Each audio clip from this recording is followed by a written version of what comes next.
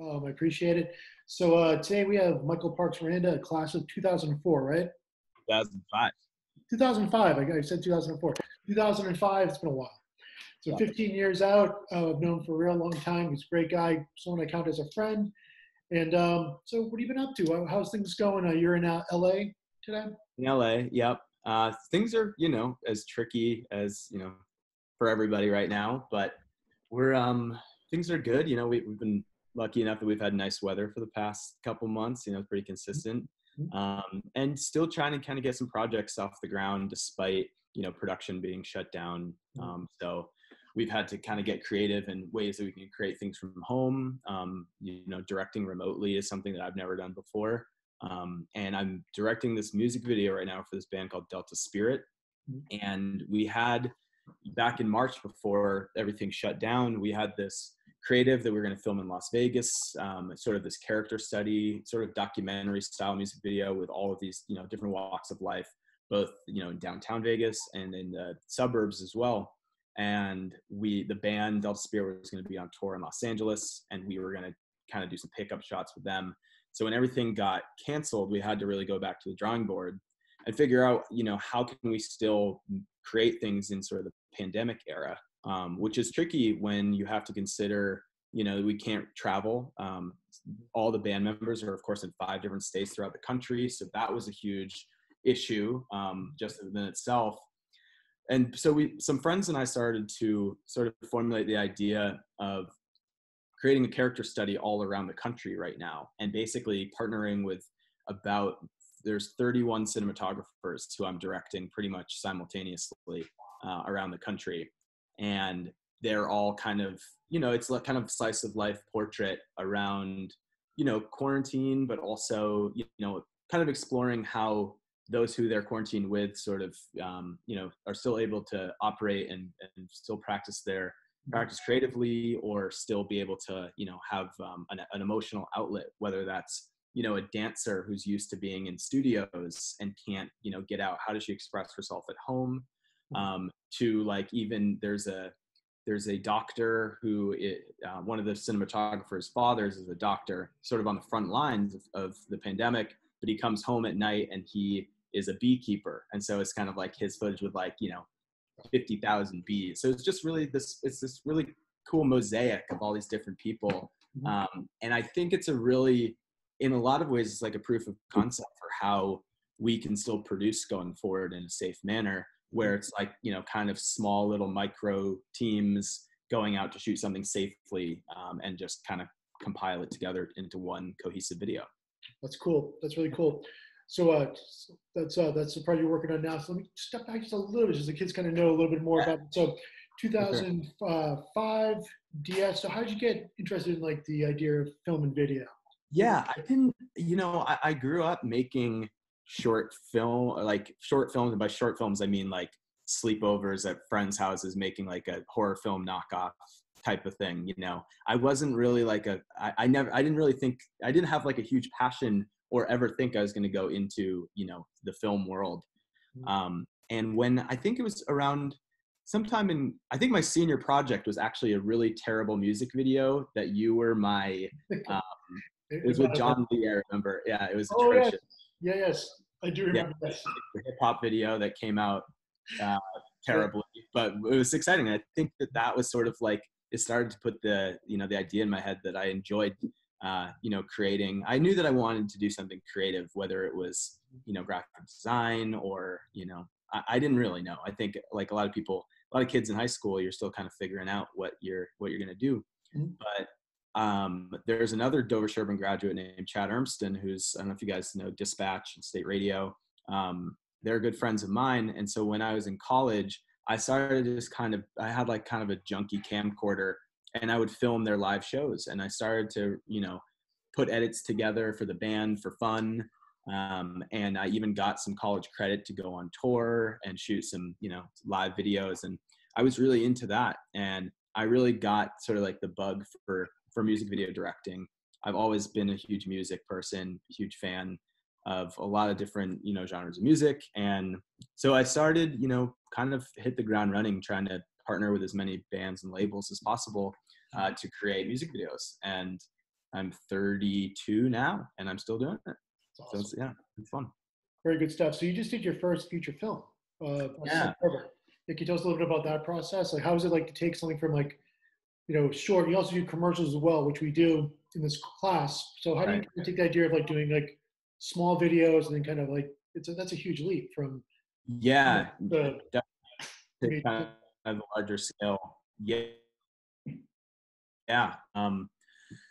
I think that, so this film's called Best Summer Ever. It's my first feature directorial debut, and it's a 8-song original musical that some friends and I wrote. And my background is in disability, so my parents have run a day program originally out of Sherburne, since moved to Millis. That's a day program for folks with a variety of special needs. And I've always tried to include disabled talent in my work, mainly just like my disabled friends who I hang out with, just for fun and because they're good buddies, and always tried to, kind of just bring, when you're creating on a smaller scale, you lean, I'm sure you guys know this, you lean on your friends, right? If you need someone to be an extra, you might bring in your brother or your cousin or your best friend. They may not be actors, but, you just need someone to be in it. And so a lot of the time that was, how I would function is like, I mean, if you go through my music videos, you'd see my mom or my brother-in-law. They're in many of them, just because it's fun to work with your friends and family. And so bringing in some disabled friends was really just like, I wanted there to be representation. We then started making some short films and started to realize that there was this huge disparity in the entertainment industry, of disabled actors just really not having a seat at the table. And so we wrote this film to basically, give a boost to a lot of the disabled talent out there that's not being represented. And so, yeah, we shot for about 45 days up in Vermont.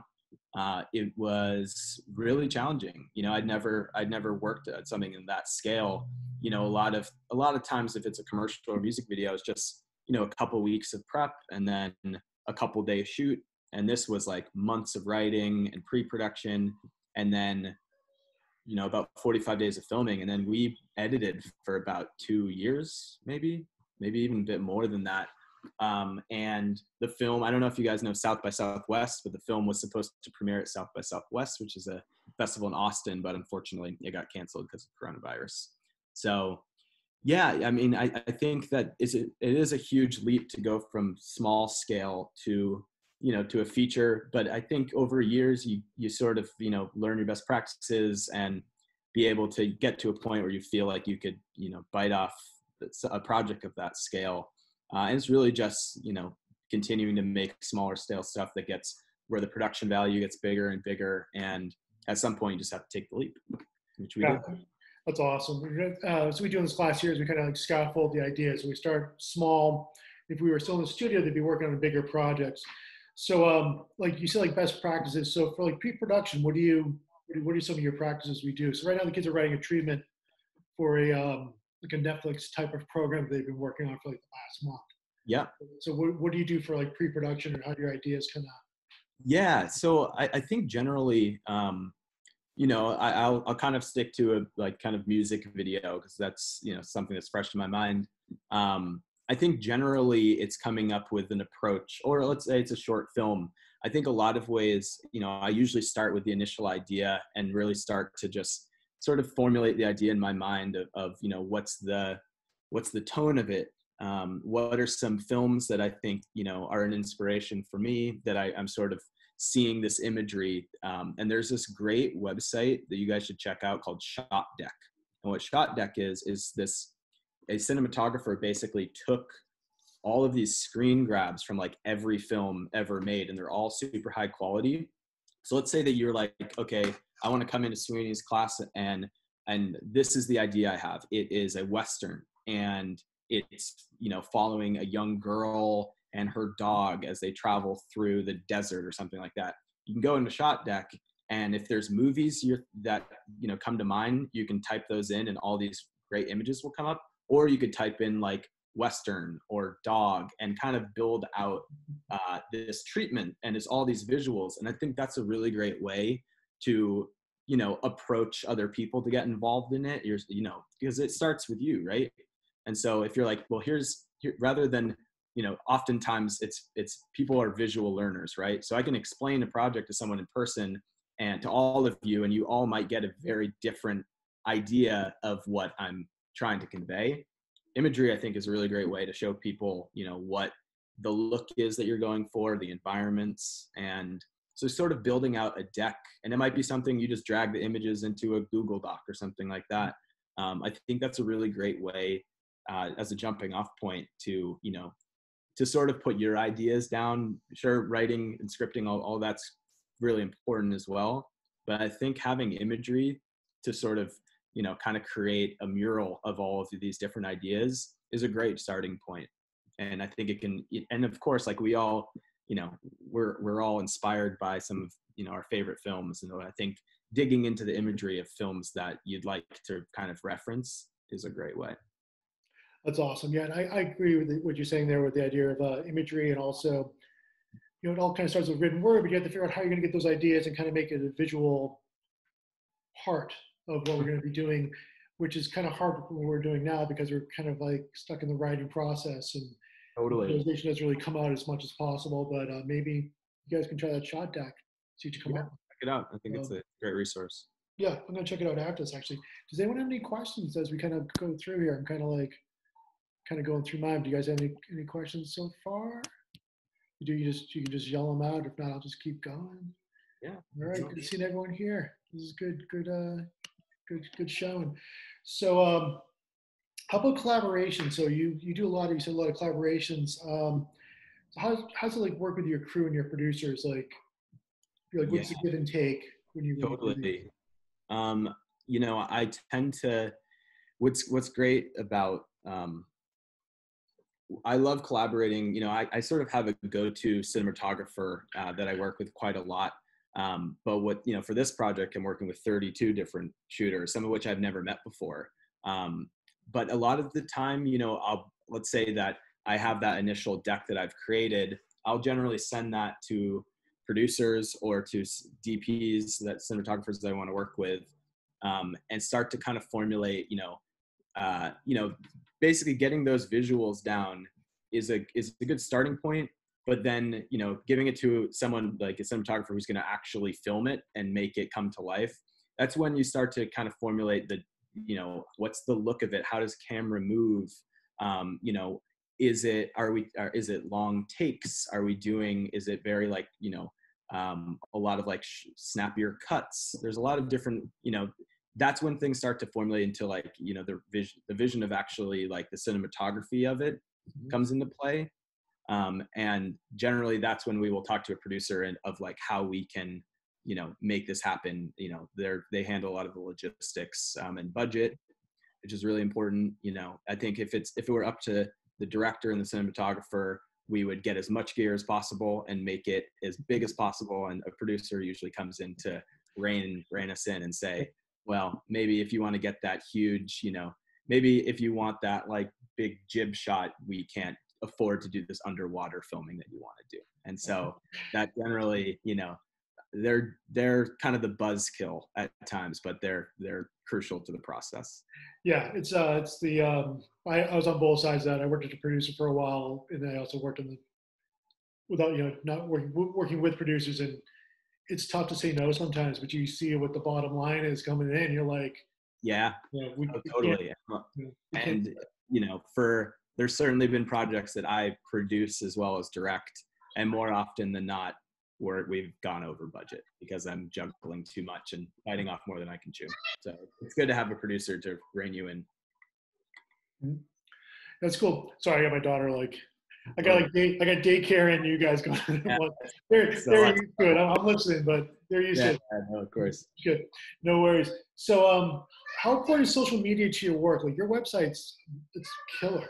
It's so fun. You go on there and it's basically tells you what you're looking for. It's easy to go through. As I said in the beginning here, you're doing commercial work, you're doing short form music videos, you got your longer pieces on there, and it all meshes really, really well. So how important is that to kind of because we're talking about the creative part of this, but it's also this is your business, this is your world. Like, Right. so, how important is that to get the word out there to people through those media? Yeah, it's really important. I think that there's a lot of great, talented people out there. And I think that the most like buttoned up version of your work that comes across in a creative, just platform where everything's, outlined in a cohesive way that people can sort of see your best work, is really important, in order mainly for, for agencies or other,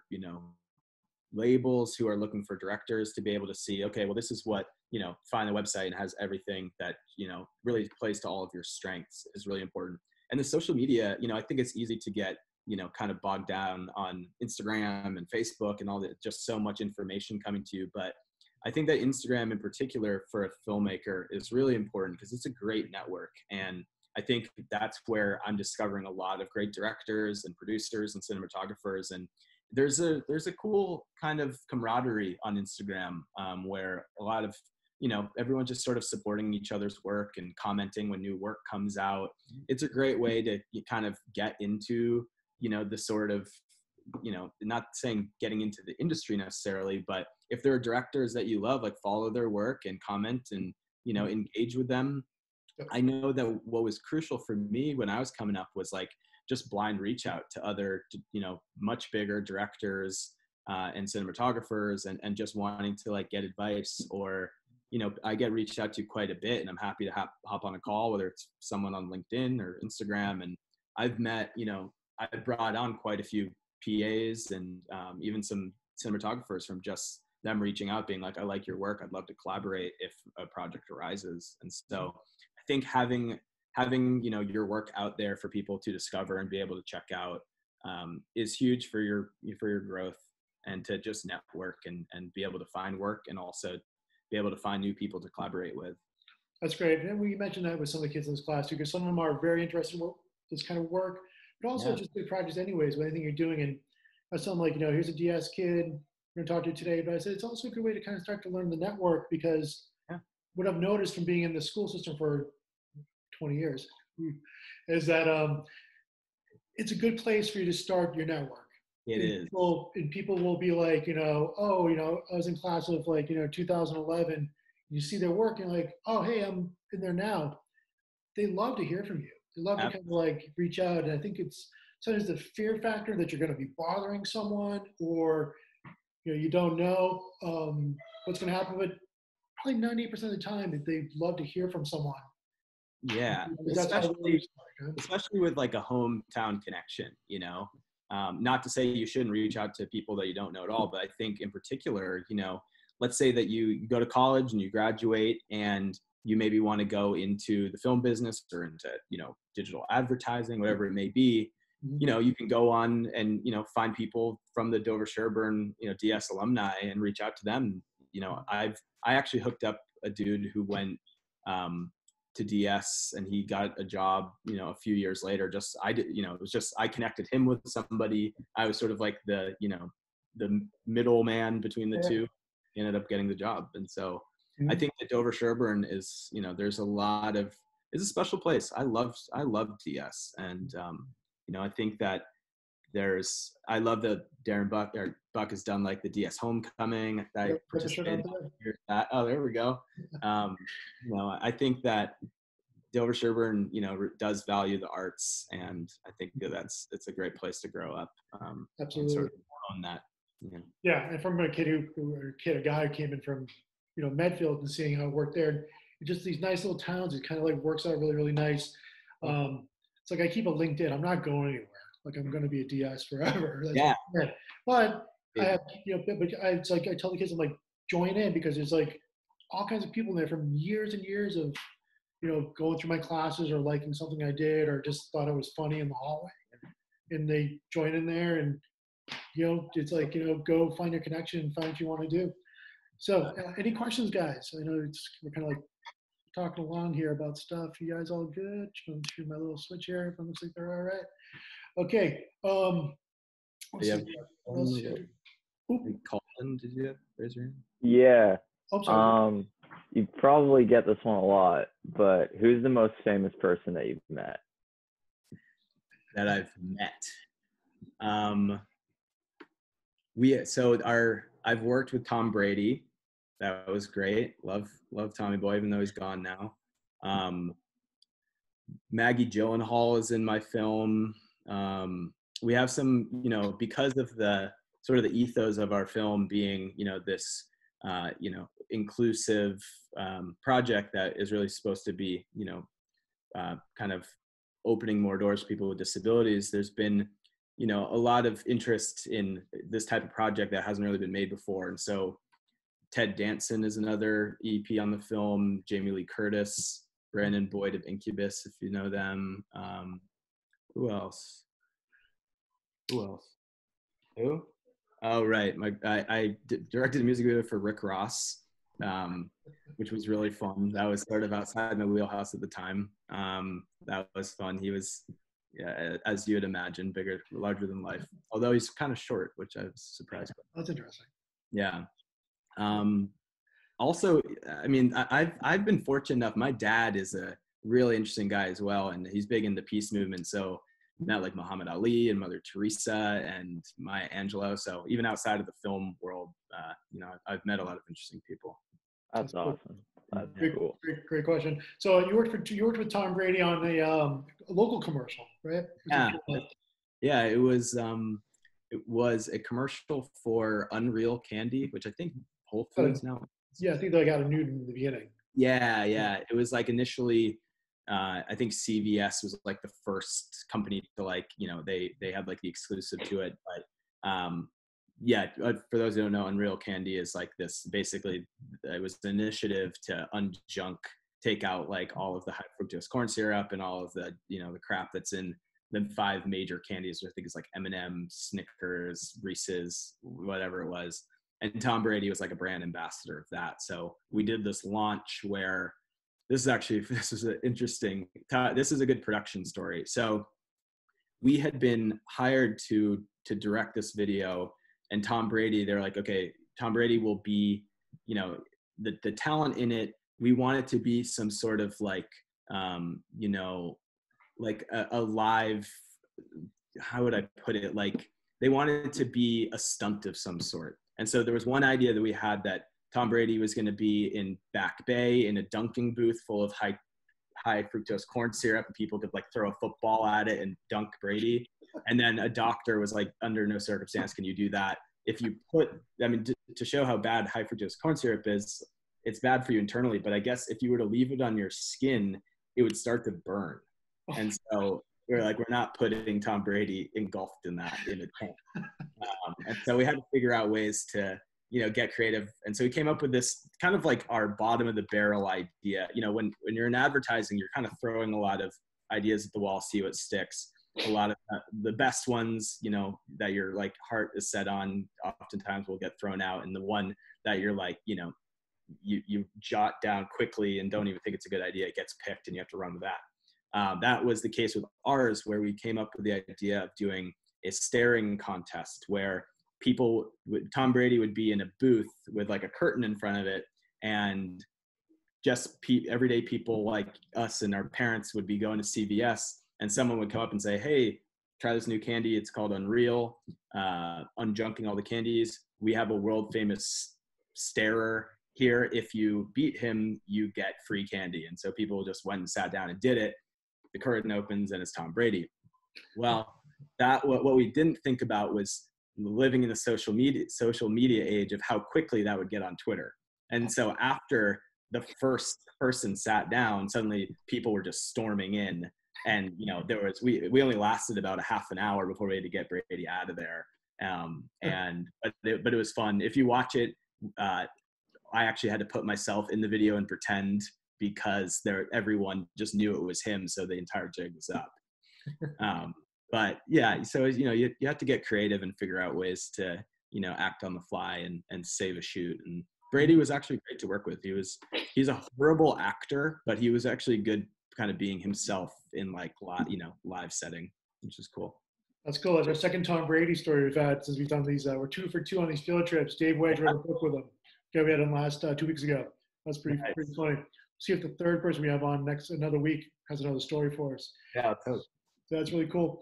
So what tips could you give our students here on their work? So as I said, we're doing mostly pre-production work. They're kind of writing out like stories right now. They're kind of working on their the beginning of their story right now. What they're doing is a kind of like a treatment of a pilot. So you did like an act one, which is like the hook, like that one thing that kind of gets them kind of hooked into the story. Then it goes into like the origin of the characters, then the conflict that will happen later on in the story, then a resolution that kind of builds up to a second episode that if they were doing it for real would be this, second episode in their Netflix show. So what good practices or tips could you give these guys? Yeah, I think, I'm in the process, very early stages of writing my second feature. And I think, what's been challenging for me is that I really want to just kind of like jump right into writing. But really the most important thing is really structure, and being able to, outline exactly where it's going beat by beat. And what I discovered was that I just started writing and I didn't really know how to really jump to my second act. And I'm actually part of this writers group that meets every week over Zoom, of a bunch of different, writers and directors. And we're all kind of sharing our work, whatever stage we're at. But I think it is really important to before like getting into the part that was the most fun, which is actually writing it, is making sure that the story beats make sense and that there's a way, you understand how you're going to get from your first act to your second act to your third, and making sure that that there's like an interesting arc throughout each act. And I'm still learning a lot of that because in music videos and short and commercial, it's such a short time frame that you're working for that you don't have to think that much about. I mean, the arc is really like a minimal one. And so for screenwriting, what was interesting for Best Summer Ever is that we had to work around, there are 8 songs in it, and so as musicals go, our first song was sort of like the meet cute, which is like where we first have an introduction to our protagonists, guy and girl. They meet at a summer camp, and we basically had these 8 songs that we had to kind of write. We knew where they would, we knew what kind of order they would be in, because the songs, like musicals, they all have a narrative structure to them. You're learning information about the characters through the songs, and so we really had to build out. It was a fun exercise in building out, okay, well, here's the first song opens the movie, and then how do we get from the first song to the second song, and what's the dialogue, what do we learn between that? And so writing a musical, now the second film that I'm writing is not going to be a musical, and so it's sort of relearning how to write each story beat in a way that you don't really have like a save, which is a musical number, where you're basically able to like have a reprieve from, it's just fun for like 2 or 3 minutes, and it also can move the story along in a way that like a normal narrative can't. But tell me about the idea you guys are working on. Is it individual or individual work? Yeah. So individual? it's all individual. Hold on a second. It's all individual work. Well, this is a good starting point. I read this book called Save the Cat that my girlfriend gave me, and it really is a great way. It's a great read because it's very it's short and concise, but it really gives you like the tools to like, okay, this is how you're going to approach. The first thing you should do is have a log line, so that if you were to you're trying to sell this, well, in 2 sentences, tell me what it is and what's the story about. So creating your log line first is really important. And I would really recommend reading that book. I wish I had read it 10 years ago, Save the Cat.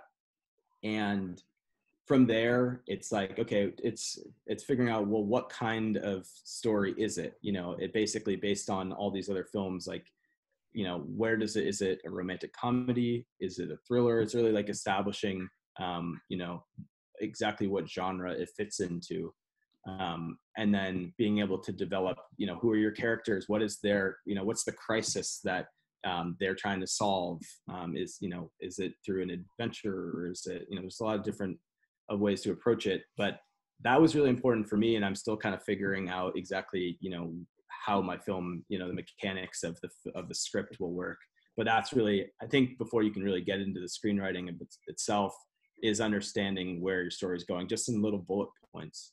But I mean, I'd be interested to know what your, maybe in like a sentence, you guys could tell me what your story is, if you're up for that. Up for it. They have all written log lines. I don't know if they have them in front of them, but the first thing we did was we wrote a log line, and they came up with characters, and now they've written kind of their hook, which would be like the first like 2 or 3 minutes before like a credit scene. Sure. And now they're this week they're working on kind of like the origin of their characters and where they're going to go before they get to that act 3, which is where we're going to have that conflict. Yeah. So they're kind of working on So they might be shy, but they're doing but they're doing some amazing work. I'm so proud of them that the work that they're doing, because it hasn't been easy. It hasn't been easy for them to kind of, these kids keep showing up and listening to me once a week. It's great. From my living room or whatever room I'm in, and it's been testament to them. They've done some great work. That's great. You guys are inspiring, and I know how challenging it is right now, but to be able to kind of keep the wheels greased and keep trying to write and have creative outlets is really important right now. Even if it's in solitude, which is hard, but keeping a community together and collaborating, I think, is really important. Definitely keep that going.